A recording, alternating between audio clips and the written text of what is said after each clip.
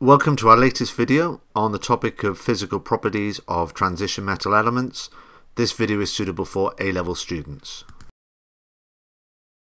By the end of this video lesson, you should be able to describe typical physical properties of transition metals and be able to link these to their uses. You should also be able to explain the bonding that exists in transition metals and be able to use the metallic bonding model to explain why transition metals have these physical properties. And finally, you should be able to explain why the physical properties of transition metals differ from those of group 1 and 2 metals. So let's start by looking at the physical properties of transition metals. Transition metals exhibit typical physical properties of metals. For example, they're good conductors of both electricity and heat. They have high melting points. They're malleable, which means they can be hammered or bent into shapes easily. They're ductile, which means they can be drawn into wires. Now, transition metals differ from the metals of groups 1 and 2 as they're harder and stronger than these metals. They have much higher melting points and boiling points, and they have much higher densities than the metals of group 1 and 2. Now, in this video, we're going to look at the bonding that exists in transition metals and the reasons why they have different properties to the metals of group 1 and 2. Now, this table shows the physical properties of some transition metals compared to group 1 and 2 metals. And as you can see from this table, the transition metals that are highlighted in red have higher melting points, boiling points, and densities than the group 1 and 2 metals. For example, transition metals tend to have very high melting points, over 1000 degrees C. They have very high boiling points and they have high densities.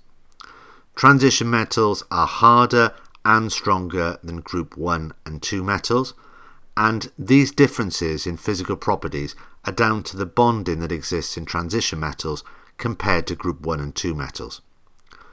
All metals have metallic bonding, but the bonding in transition metals is a lot stronger than the bonding that exists in group 1 and 2 metals.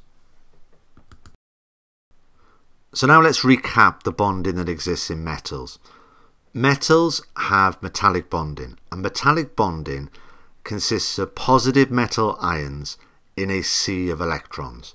And the metallic bond is the attraction between the sea of electrons and the positive metal ions. And all the properties of metals are due to this bonding. For example, metals conduct electricity because they have a delocalized sea of electrons. Metals have high melting points because there's strong attraction between the positively charged ions and the delocalized sea of electrons. Metals are malleable because the ions are able to slide over each other. For the same reason, metals are ductile. Now, it's important that you're able to link the bonding in metals with physical properties that they exhibit. Now, the reason that transition metals have different physical properties to group 1 and 2 metals is because they have stronger metallic bonding. Now, this is because the charge on the metal ions tend to be higher in transition metals. They have more delocalized electrons. The 4s and the 3d electrons make up the delocalized sea of electrons, and as a result, the attraction between the delocalized sea of electrons and the positive metal ions is a lot stronger. The metallic bonding is therefore much stronger in transition metals than it is in groups 1 and 2, and that's why transition metals are harder, why they're stronger, why they have higher melting points, boiling points, and densities. So now let's look at some examples of transition metals. So the first example we're going to look at is copper, which has the symbol Cu. And copper is a very good conductor of heat and electricity. It's malleable, which means we can hammer it into different shapes. It's ductile, which means it can be drawn into wires. And it's got an attractive orangey brown colour. And it has lots of uses. Now, copper is used in electrical wiring because it's a good conductor of electricity and it's also ductile. It's also used in hot water pipes because it's a good conductor of heat. and it's also used in making pots and pans and kettles because of its attractive appearance, and also because, again, it's a good conductor of heat. Now, another example of a transition metal is iron, and iron is extracted in the blast furnace from its ore and is used to make the alloy steel. And steel is hard and strong and more versatile as it's an alloy compared to the metal iron. And there are different types of steel, and the different types of steel, such as mild steel and high carbon steel, cast iron and stainless steel, all have different amounts of carbon in them, and because of this they have different properties. Now, steel has many uses. It's used to make bridges, ships, cars, washing machines, cookers, etc. The metal iron also has catalytic properties and is used as a catalyst in the production of ammonia. Now, another example of a transition metal is titanium. Titanium is hard, strong, is resistant to corrosion and has a high melting point. It's also unusual for a transition metal because it has quite a low density compared to other transition metals. Now, the fact that titanium has a low density, is strong and is resistant to corrosion means it tends to be used in the aerospace industry and also in artificial limbs and artificial hips. Now, transition metals also find uses as catalysts. Both transition metals and their compounds have catalytic properties. They speed up chemical reactions. And iron is used as a catalyst in the production of ammonia, whilst transition metals such as nickel, platinum and palladium are used as catalysts in the hydrogenation of alkenes. And that reaction in particular is important in the margarine industry, where unsaturated oils are converted to saturated fat.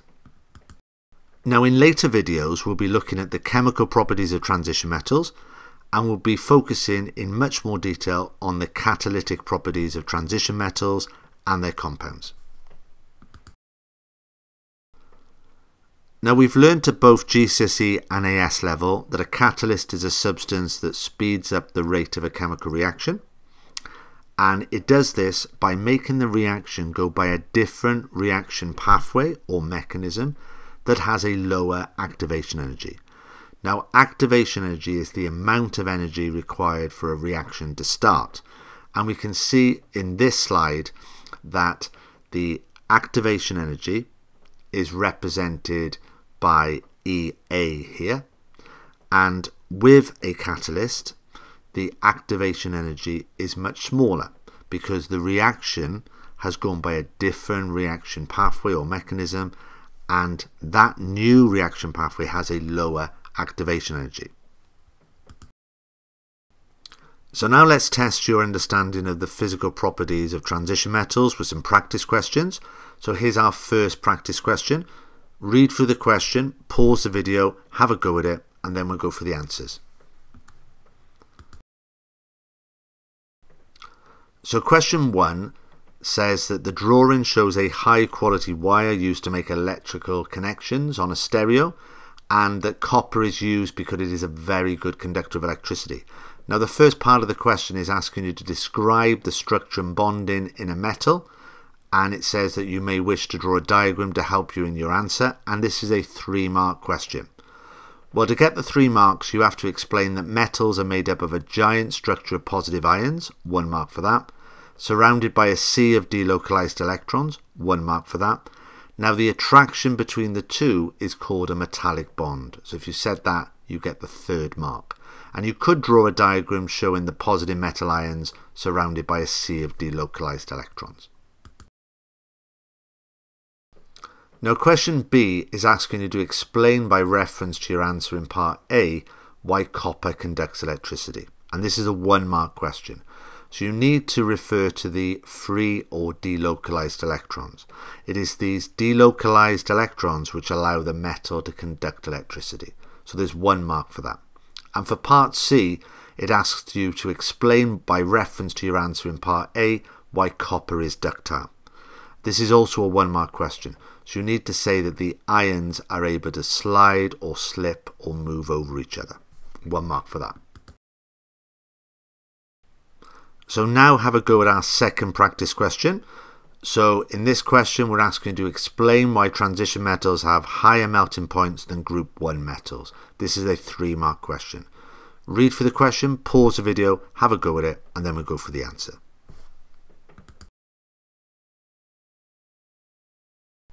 So now let's go for the answer to question 2. So you're asked to explain why transition metals have higher melting points than group 1 metals. And this is a 3-mark question. So you need to say that transition metals have higher charges on their ions, 1 mark for that. So therefore there's more delocalized electrons. The 4s and 3d electrons make up the delocalized sea of electrons, 1 mark for this. And therefore as a result of this there's stronger metallic bonding. So this question is worth a total of 3 marks if you had all the relevant points here.